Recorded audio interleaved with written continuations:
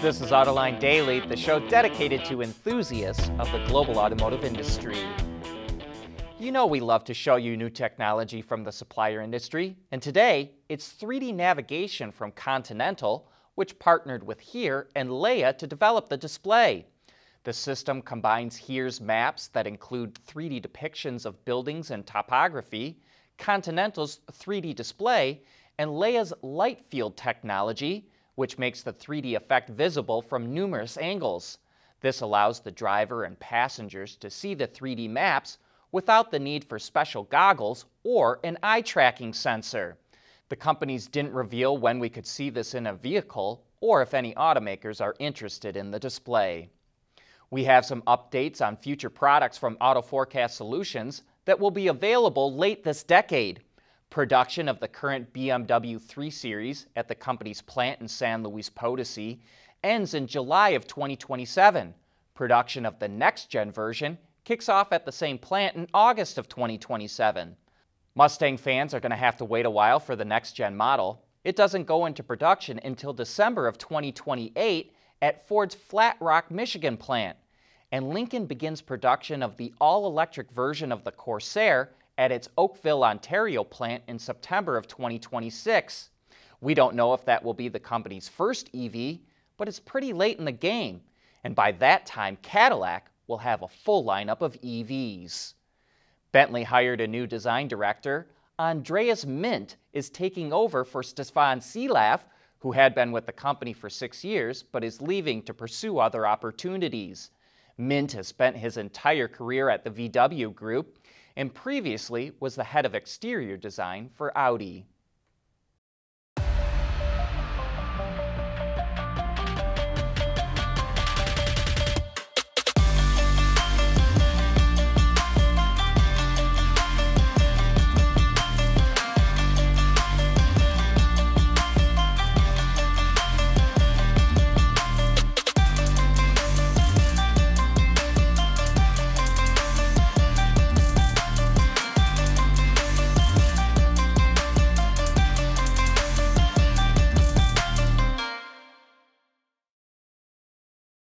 We want to know what drives your testing. OTA, connected car, diagnostics, remote testing. Intrepid Control Systems is here to help you work from anywhere. Intrepid Control Systems, driven by your data.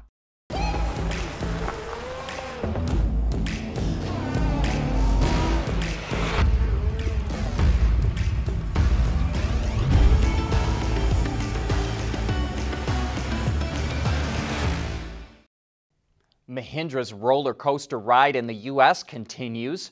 Reuters reports that the company cut more than half of its workforce in North America. As of early 2020, it employed more than 500 people.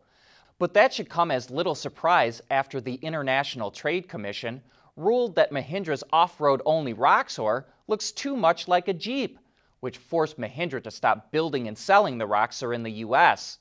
But Mahindra expects to hire a good portion of those workers back after the ITC ruled right before Christmas that the automaker's redesigned Roxor no longer infringes on Jeep. Outdoor recreational vehicles have seen a surge during the pandemic, and no doubt Mahindra wants to get in on that action. Mercedes is launching a new feature on its Mercedes Me app called EcoCoach, which is meant to train plug-in hybrid and pure EV buyers on how to get the most out of their vehicle. Now, before you get bored and click away, there are a few interesting aspects to this. First, users can score points by doing things like charging in different locations or on successive days, and then use those points to earn bonuses. That includes vouchers for charging or for the Mercedes-Benz collection shop, and even CO2 compensation, where investments are made in CO2 offset programs. And because customer behavior can have a big impact on battery life, Mercedes says one of the main goals of the app is to help prolong the service life of its battery-powered vehicles.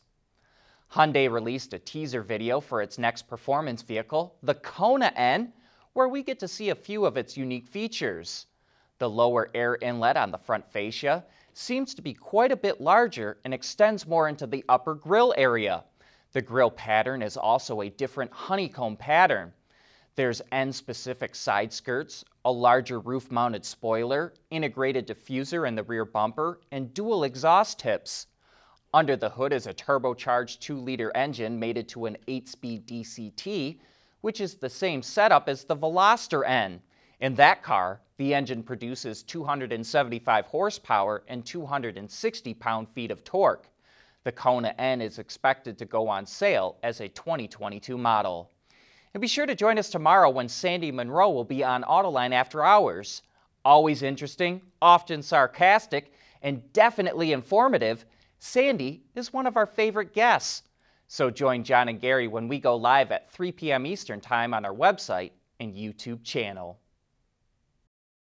Autoline Daily is brought to you by Bridgestone Tires, solutions for your journey, and by Intrepid Control Systems, over-the-air engineering. Boost your game.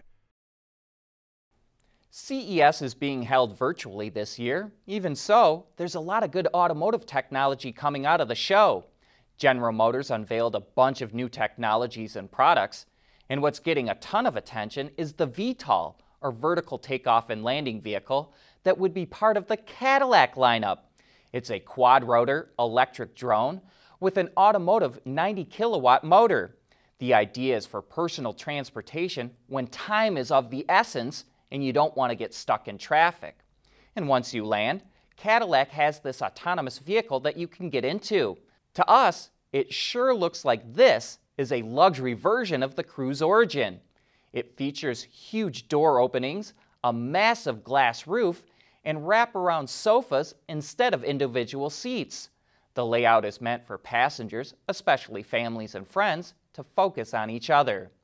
GM also showed us a bit more of the Celestiq, but only in the background. And yes, they pronounce it Celestiq, not Celestiq. This is the limited production luxury sedan that will be hand-built in Detroit. It's all electric, built off the Ultium platform, comes with all-wheel drive, 4-wheel steering, and an all-glass roof. That glass uses suspended particles and is divided into 4 sections, so each occupant can set the level of transparency they want. It also gets a dashboard screen that stretches from pillar to pillar. GM hasn't said anything about pricing, but we would expect it to cost at least $150,000 and maybe a whole lot more. GM's presentation involved a lot more than Cadillac. It also is launching a new business unit for delivery and logistics companies called BrightDrop. The services cover everything from the first to last mile of delivery. Its first product is the EP1, an electrically assisted pallet that carries up to 200 pounds and is meant to move things short distances, like from a delivery van to a customer's front door. It can even follow a courier walking on a route at up to 3 miles an hour. BrightDrop's second product is an electric light commercial van called the EV600. It features large door openings and walkways for easier access to the cargo area, which is over 600 cubic feet, and it can be packed full of EP1s. The van uses GM's Ultium platform and batteries with an estimated range of 250 miles. FedEx will be its first customer and will get the first vans late this year. But think about all of this. In just a couple of years, GM will have over 30 electric vehicles in its showrooms. It's one of the world's leaders in autonomous technology. It is ramping up fast in mobility services and will be a major competitor in electric commercial vans. And it has the capital, the manufacturing facilities, and the dealer network to pull it all off. If a startup made an announcement like this, the world would beat a path to its doorway. GM stock went up around 4% yesterday, but any startup would have seen a massive jump in its stock.